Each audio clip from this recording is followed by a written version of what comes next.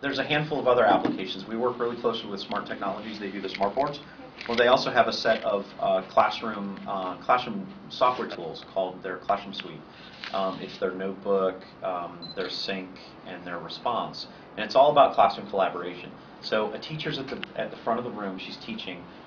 The students are learning auditorily, right? Well, she can also stream content down. She can stream. She can stream content down, and so now the kids see the visuals, the interactive visuals. They could also be working with some, science probes or a Lego robotics set or something that's connected to it, so they get the tactile mode. And this is all controlled through the teacher. The teacher has the ability to stop them and tell them eyes up front, to be able to monitor what they're doing to make sure they're on task and not off surfing the web for the latest Hannah Montana background wallpapers or whatever. They can actually go and make sure they're on task. In addition, she can do quizzes. I do some teaching on the side at night.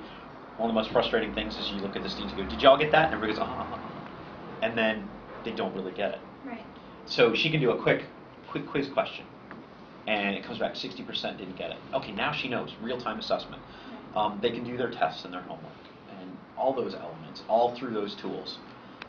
In addition, we've got another tool by a company called EasyBits called Inspirus Desktop, which is another tool that allows you to focus. So let's say you're in a math class and the teacher wants them to focus and only provide them the tools that they need for that particular lesson so that they're not tempted to go surf the web or to do other things.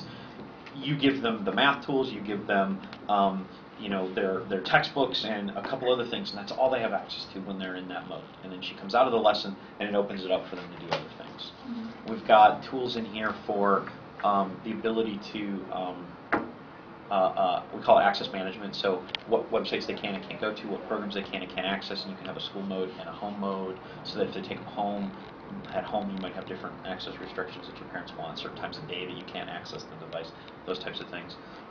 There's some computer management stuff, so I'm in a school, I've talked about total cost of ownership.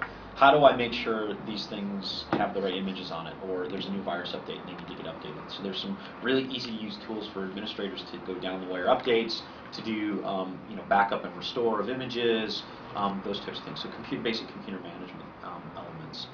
There's also a theft deterrent program.